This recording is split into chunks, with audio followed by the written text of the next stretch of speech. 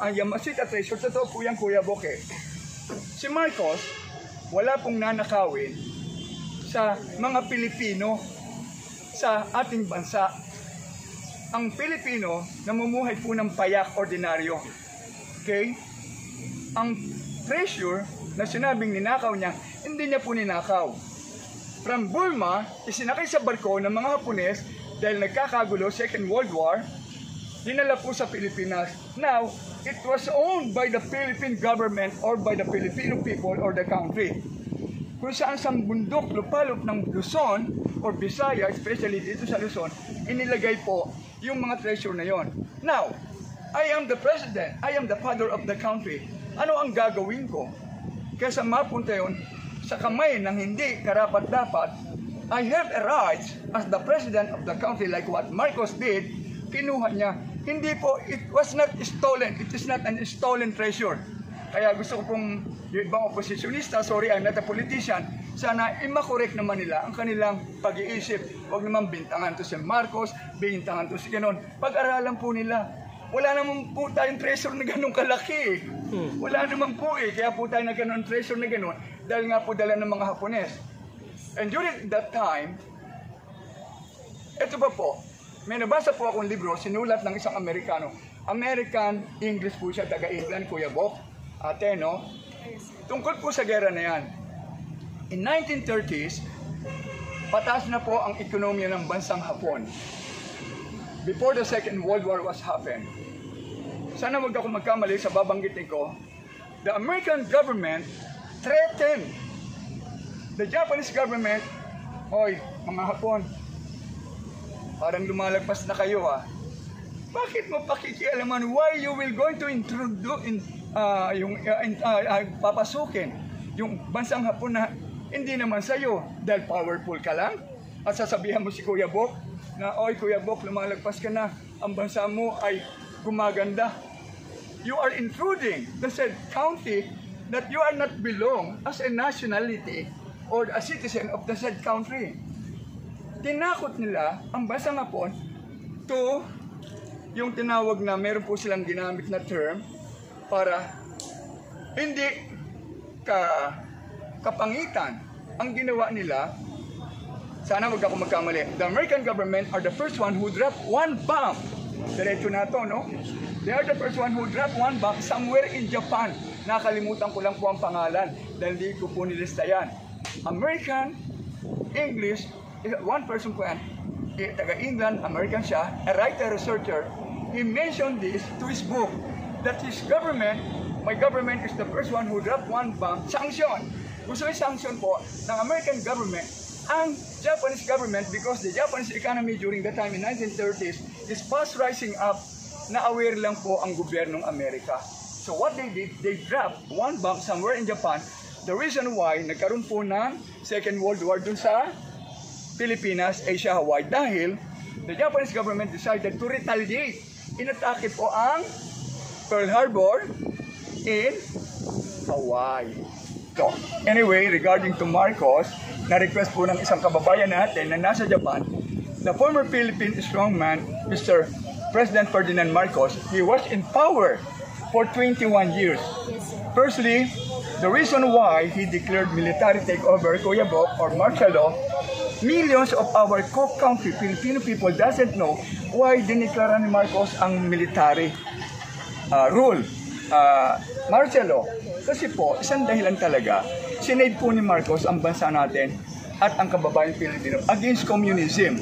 Ito po mga kababayan nating Filipino left-leaning, hindi po nila gusto maging komunista ang Pilipinas. Hindi po.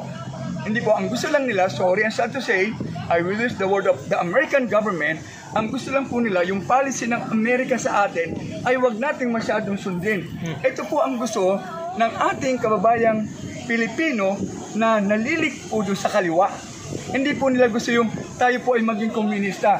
Hindi po yan ang mentalidad ng ating mga Pilipinong kababayan who are fighting against the democracy of the Philippines. Ayaw po nila yung ang Pilipino may dalambaw, long gown, like a Chinese dress, pipila po, parang feeding. Hindi po yun ang gusto ng kababayan nating Pilipino who was linked in communism. Ang gusto lang nila, they would like to erase the American policy na nangyayari sa Pilipinas. Kasi we were exploited by the said American Constitution. Huwag po magalit sa akin ng mga Amerikano. Kung alam niyo po, in 1937, na tinatawag na para sa, nakalimutan ko, later, Kaya si Marcos, isa po para sa akin, I am not a politician, pero isa sa magandang ginawa ni Marcos, yung sinave niya yung ating bansa. At yung mga Pilipinong nasabi, komunista, bla bla bla, hindi po nila talaga gusto maging komunista ang buong Pilipinas at ang Pilipino. Sino naman po ba ang gustong lugaw sa umaga, tanghali, ganun, hapon? Hindi po yan ang gusto ng ating mga kababayan who were linked into left-leaning, yung mga makakaliwa. Hindi po yan. Yung pong policy, ang gusto lang nila, na doon po tayo sumunod sa atin talagang batas na meron tayo. Okay, sorry for the American, but it's real. So it's sad to say the American was exploited as. Kaya si Pangulong Duterte ngayon, napakagaling. Dahil alam niya ang pangyayari after the Spaniards, ano po? After the Spaniards, what the American, mayroon pa ba sounds? Kuya po, meron po. Pakiramdam ko, wala, Meron, okay.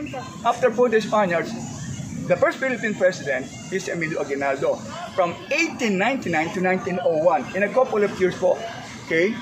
Tapos po, andyan na po, pumasok na nga ang Amerikano.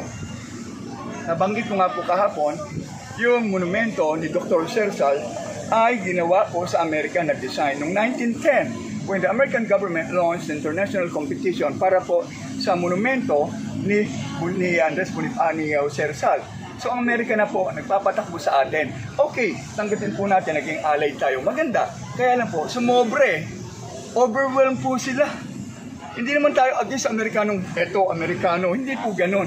Yung policy na ginawa sa atin, na-exploit po tayo masyado. Kaya hindi natin masisisi yung ating mga kababayang lumaban sa kanila. Ito pa masakit, ang Amerikano, sabihin, komunista yan. Komunista si Kuya, si Ate, si Kuya Bong. Hindi po ang pinaglalaban ng mga taon to. Yung policy ninyo, mga puti. Yung aming policy, nawawala. Pero itong mga taon to, hindi naman po para tayo maging komunista mismo. No, not that. Yan po ang ayaw nila. Tama naman kaya, kung iintindihin natin mabuti, ang pinaglalaban po nila, may ideolohiya. Meron po ideolohiya with meaning. Kaya hindi po natin sila masisisi. Kaya lang, dumating ang panahon, nagkaroon po ng mga yung tinatawag na awol. Kumbaga sa sa trabaho, nag-awol, nagkaroon ng faction, andyan yung kidnapping, terrorism, yan na po ang naging problema ng bansa. Kaya itong mga nauna na talagang mayroong ideolohiya na pinaglalaban po, ay nawala, napagtakpan. Kawawa po sila. Kawawa. So ang Pilipinas ay napakaganda. Yung parity rights, yung parity rights po nung araw na tinatawag, yan po, 1937. Kung naalala niyo po si Pamatong, si Atty. Pamatong is a lawyer by profession. He is a Muslim, I think, from Maranao. From Maranao. Ang ginawa po talaga ni Atty. Pamatong, kung pag-aaralan po ninyo, para po sa atin, siya yung pinagtapo na ng spike sa EDSA, bla bla bla. Parang nagtampo na siya, nagalit. Ang pinaglalaban niya, yung tayong mga Pilipino ay tanggapin ng Amerikano, gobyernong Amerikano, tayo ay kanilang mamamayan. Dahil yan po yung pinirmahan ng gobyernong Amerikano, yung tinatawag noong 1937, parity rights, yung meron pong term dyan. Hindi po alam yan ng ating mga kababayan. Ang alam lang natin si Eli Pamatong, Atty. Eli Pamatong nato, salbahe. Hindi po ganun. Kaya lang, hindi nga po siya inadapt ng ating gobyerno. Kasi meron pong ang gobyerno natin, sad to say, negosyante, yung karamihan dyan They are the one who control. Ano po, ang negosyo, ang business. Pag pinag-aralan po natin yan, puro nakakabit po yan. So, sad to say, doon sa Makati, Makati Business Club. Pag-aralan po natin, duktong-duktong po yan. Kung alam po ninyo, at alam nyo, I know that you know this, once Makati Business Club declared na ang negosyo sa Pilipinas, ekonomiya, shut down for one day, nangyayari, naalala nyo po? Pag nag-declare sila, Makati, bakit? Pagka tinanong nyo ako, bakit nyo alam yan ganito? Para sa akin, I am not saying 100% perfect, pero nandun po ako sa 85%. Apo si Kuya Bok, ito. Nung mga lolo nila na tumira sa loob ng Intramuros. Sino-sino yan? Yan po yung mga Spanish magnate. Kaya po binakuran yan, dinesign ni Miguel Lopez de Legazpi dahil sa mga lolo-lolo nung mga nabubuhay pa ngayon na nagmamaniobra who organized the Makati Business Club. Yung pong mga Espanyol na mga lolo. Yung isa po makikita pa natin sa PBA. Yung mabait na tao yun, ordinaryo. Naka-t-shirt, walang escort, walang bodyguard na pulis. Isa rin sa mabuting tao ng Espanyol. Okay, pero merong, sabi Pilipino, nung nabukong hindi nagbabayad ng tax, tumakbo pa Amerika, pag pinag-aralan yung sino yun? Kilala ko yun. Kilala ni Kuya, ako rin. He owned one big television network in Philippines. Tapos sasabihin nila, ang Pangulong Duterte. Pero resign lang ngayon. Pero resign lang. Pero resign lang. Sabi nila si Pangulong Duterte, hindi raw makatao. Sila ang hindi makatao. Hindi nga nagbayad ng taxes sa Pilipinas. Niloko nga ang gobyernong Pilipino. Pati yung kanilang mga trabahador. Ni wala ng SSS. Walang mga benefits. Puro contractual. Okay?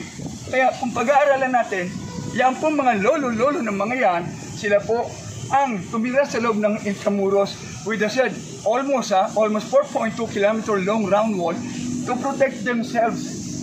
Ayan na po, mga apo. Hindi po Chinese ang nagkocontrol dito ng ekonomiya para sa akin. Kindly correct me if I am wrong for that. Pero yung pong Makati Business Club, alamin niyo po yan. Kung sino-sino yan. Pag sinabi niyang 1 month, patay ang negosyo sa Pilipinas, wala po tayong magagawa. Manager ako, supervisor si Kuya Bo, or senior manager ko, whatever, sarado ang kumpanya natin, bangko lahat. Yan po yung mga apo-apo ng mga Espanyol na tumira dyan. Intramuros, across the road, is the real old city of Manila, composed of 63 hectares. But nowadays, Intramuros is composed of 17 big different cities. At ang pagkakaalam pa po ng iba, ang Manila daw ang capital. Hindi po, originally ang Quezon City. Binalik lang po sa Manila because of the composition of the 17 different cities. And the biggest among the 17 different cities, Kuya Bok, alam ninyo ni Kuya Bok, yung pong Quezon City. Named after the second Philippine President, the father of the Commonwealth, which is Manuel L. Quezon. Quezon. Okay, yan po talaga.